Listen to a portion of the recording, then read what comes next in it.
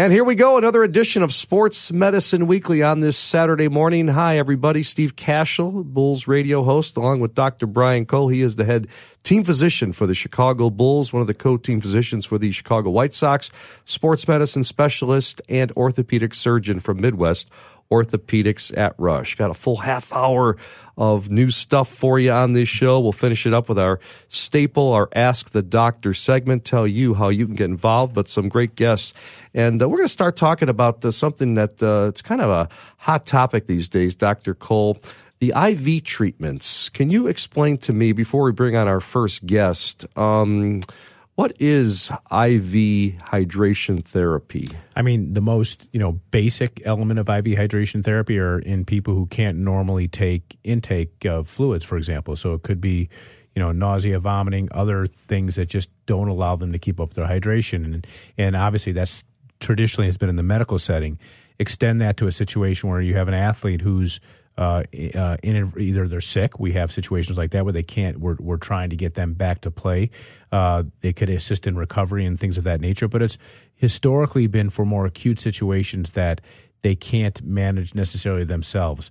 But in terms of just drinking, you follow me? Yeah. So what's happened over time though is that those benefits have been pretty visible, and people now say, what about for recovery after, a hangover? What about for, I want to recover for my next sporting event and do this electively? What if I just want to feel better and be more hydrated than I can normally be with the electrolytes and fluids that I can take orally myself and do it very rapidly in a very efficient way? So there's no question this has been an evolutionary, almost cultural innovative way to get hydrated, and it's truth be told, there's a definite ongoing dialogue or narrative that goes on with this. Some of it's controversial and some of it's well accepted. So it's a really interesting topic, and it's kind of perfect for our show, just given the different sides of the equation that we know of. Yeah, I agree. Well said. Let's bring on our first guest because they do it here in Chicago, and I see Champaign, Illinois as well. A lot of partying athletes going on down there. Oh, I mean, partying, and then there's athletes. Athletic performance and IV treatment. Let's bring on Dr.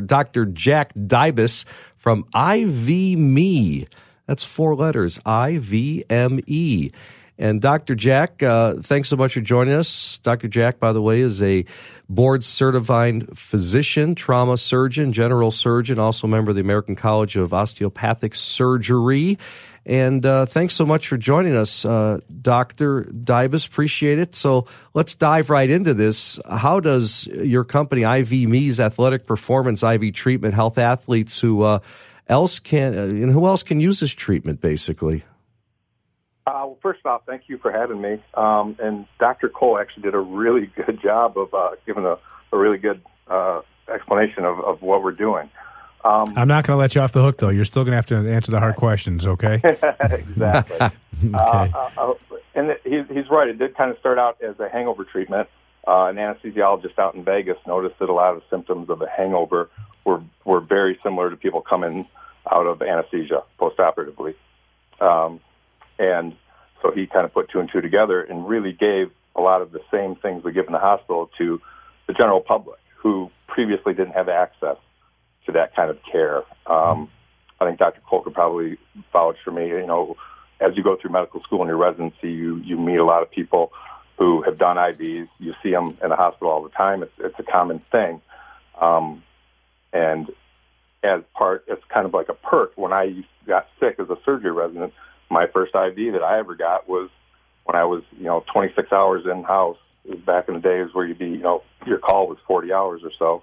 And I had food poisoning, and an anesthesiologist took me in the back and gave me a couple of liters of LR and some Zofran, and I was right as rain.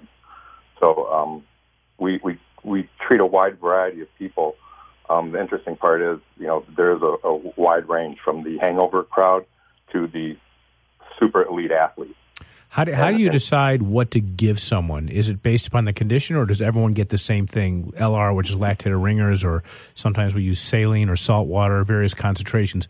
How do you make that decision, and do you sometimes get blood tests to figure out what they're depleted with, or what things are missing? We will at times, but essentially it's very much like going into an urgent care or an ER, where you're going to come in and first off we're going to say, why are you here? and that'll help direct us if it's, you were out with your friends last night, or you just, had a 20-mile run getting ready for the marathon. That'll give us a direction. And then we have different cocktails, so to speak, or variations, different IVs we give, but then we tailor it to you based on your symptoms. Yeah. So quick history and physical, and make sure you don't have any medical conditions that would preclude you from getting the treatment. And so we do it like that. And when we have more advanced patients who we see on a more regular basis, we will draw blood and try to figure out exactly what's going on with them. I don't know how pervasive the availability of this is, but for you and your company, let's just take the Chicagoland area. How many IVs do you guys start a year? A year, I would say 15,000, 20,000. I mean, that is just astounding. It is. I mean, if you break it down in like the top 5 reasons, if you're willing to do this, and again, I'm not looking for anything proprietary. I'm just trying to get my arms around it. What are the groups of people who are being treated? Sort of in descending order. Descending order, probably number one is kind of like cold and flu. Okay. And then probably hangovers, depends, and it varies by day. Obviously, on the weekends, we get more hangovers. We have a lot of people who are doing it for general wellness. There are so many people that are traveling and that are just extremely busy, and they get worn down, and they'll do it for that. And a lot of the athletes, too. We'll have a lot of we treat a lot of professional athletes from all the sports teams for various reasons. And also we'll have people who are kind of weekend warriors who they'll want to run a marathon, but they want to get back to work on Monday. And that's who it really, really helps. So I don't know top 5, but, basic illness is number 1 probably. And then I was shocked at how many other medical illnesses that you'll see that are chronically dehydrated. We had an old orthopedic surgeon who used to drive from Cleveland who'd come in. He was a gentleman who suffered from Crohn's disease, and he knew every time he'd get a bout that he'd have to go in the ER and get a couple liters of fluid, and then they'd send him on his way. So he used to come and see us. Again, we're visiting with Dr. Jack Dybis from IV-Me. Let me ask you the elephant in the room question, if that's okay. Sure. How do you address the issue, if you do it all, of sort of the accountability factor? I've got young kids, and if they were deterred from having a hard night out, okay, they're college level, and I'm sure they're participating in some fashion or another, and if they knew that they don't have to watch it or whatever, and then the next day they feel crummy, they can just get an IV, and there's sort of that absence of accountability. How do you address? I'm sure you've got parents. You've had to been asked that question before.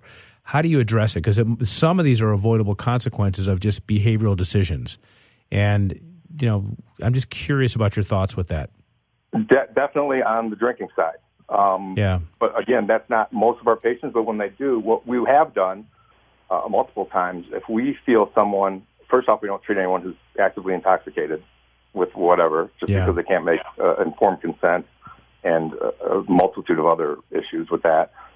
We don't treat minors, with rare exceptions, and the minors, obviously must have a parent present, and it's for a medical reason. Right.